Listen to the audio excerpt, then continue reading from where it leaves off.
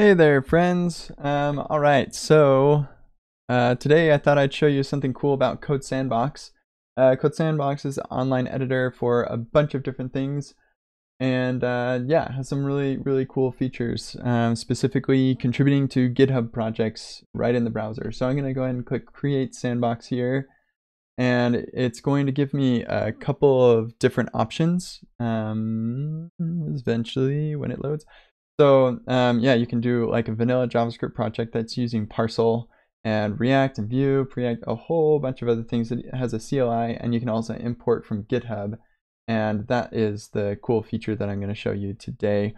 So I'm not actually going to create one. I've already created one, and we're going to contribute to it right in GitHub. So here's my dashboard to CodeSandbox. And I've got this project called Downshift. So we're not actually going to load Downshift into CodeSandbox. I don't think that would work because it does have to be like using one of those supported templates for it to actually be able to load the project.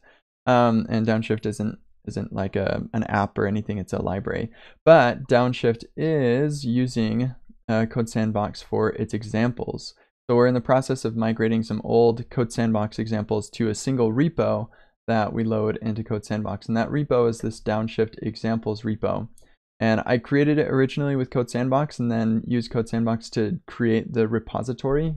And yeah, so if we actually, maybe I should show, I'll like, you can load up a CodeSandbox because they've got this neat feature. If you do import from GitHub, then you can actually just take the URL and paste it in here.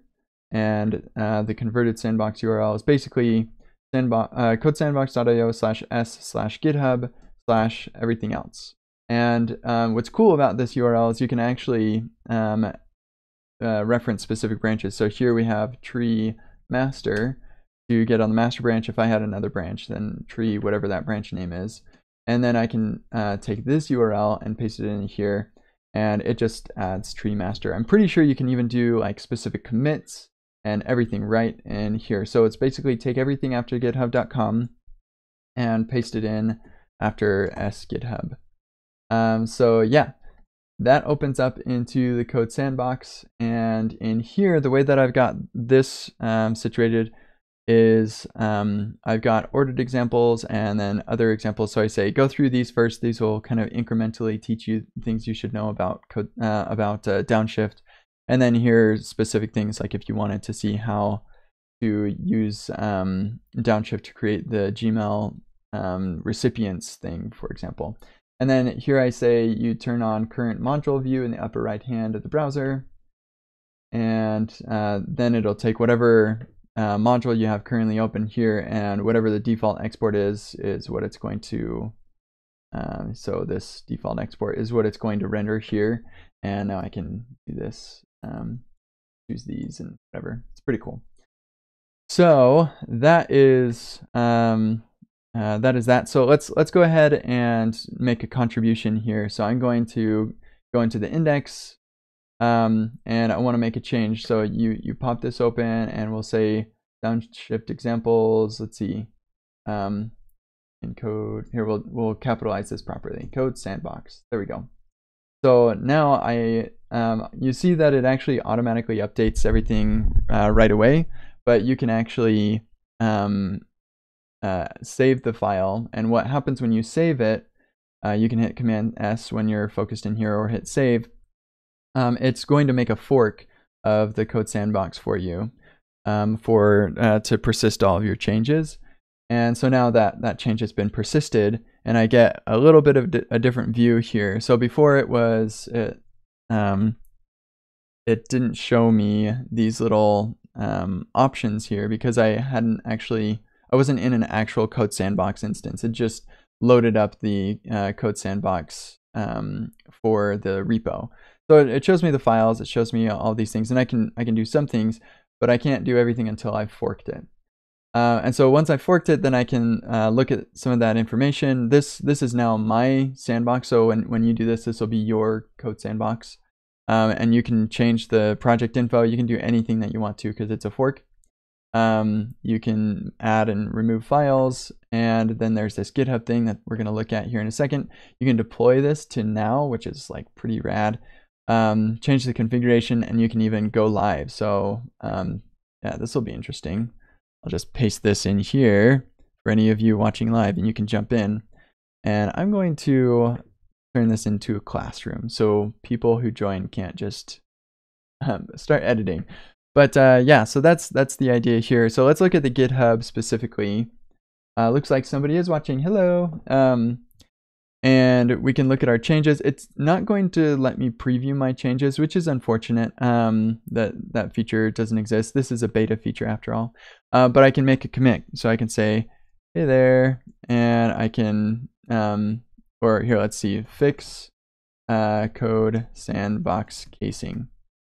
And I can commit it directly because I'm the owner of the repo. I'm not sure what would happen if I was contributing to a repo I don't own. Maybe it doesn't show the button or it's disabled or something.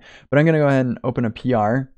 And so what it does is it forks a repository and creates a pull request. And yeah, and it's done. And it's going to open the new sandbox that is the sandbox for that PR, which is actually pretty cool. It also looks like it'll open up that PR too as a pop-up.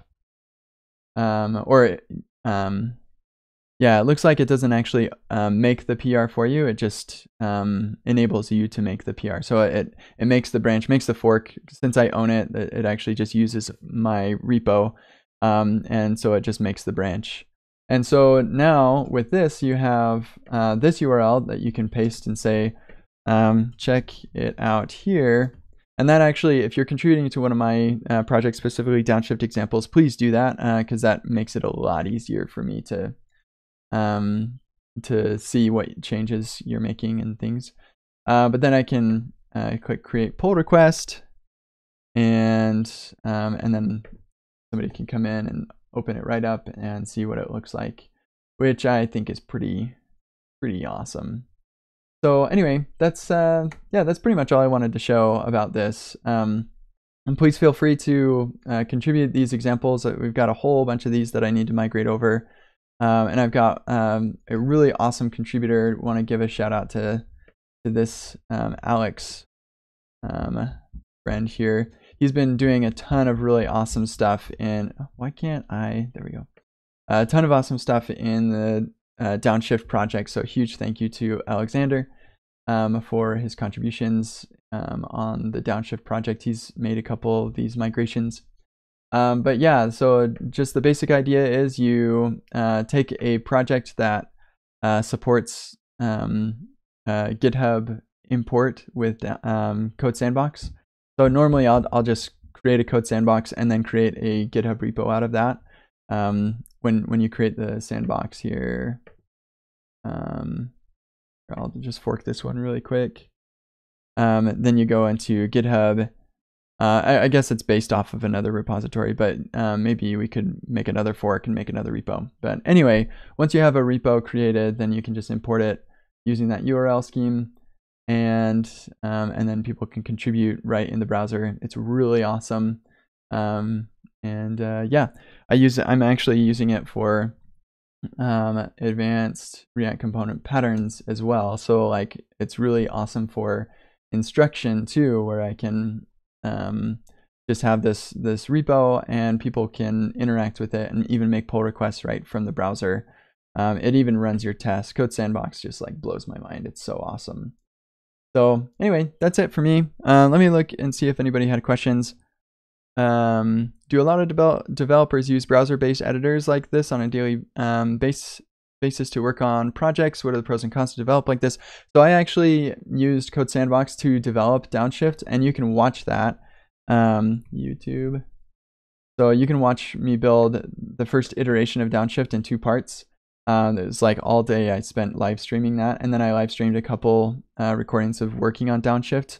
And these 2 parts, the entire thing was in CodeSandbox because it's just such a really great environment to work in. I really enjoy working in CodeSandbox. The live reload, the support for tests, like all of that, it's just really awesome. So I do on occasion But most of the time I'm working locally. But some people do. And let's see. Somebody's asking me why my MongoDB saved many records. I don't know. I'm sorry. I don't know. All right. I'm gonna jump out, and I'll see you all around another time. Peace.